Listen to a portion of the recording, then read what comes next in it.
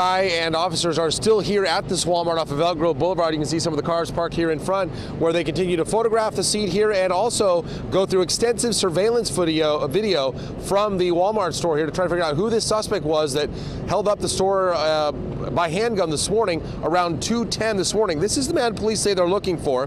They got this from the surveillance footage. They described the suspect as a black male adult, 5'9", 225 pounds, wearing a white sweatshirt, gray shirt, black pants with brown shoes. They say this all went down around 2:10 this morning when they say that man came into the store with a handgun, knew right where to go into the cash room area in the back of the store, not open to the public, but they say this person knew where to find the cash room, held up the attendant there by gunpoint, and got away with an undisclosed amount of money, although some reports saying a large amount of money from this Walmart store taken from that cash room.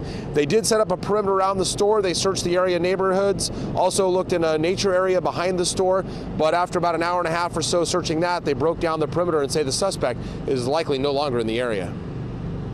Shouldn't be worried about anyone hiding their shed.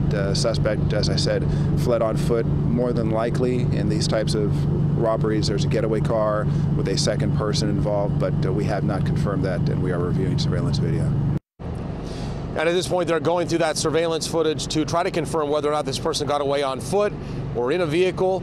But at this point, they're looking for that suspect. Rather vague description, but that's what they have to go on right now from that surveillance footage after this store was held up at gunpoint just after 2 this morning. Live in Elk Grove, Brian Hickey, KCRA 3 News.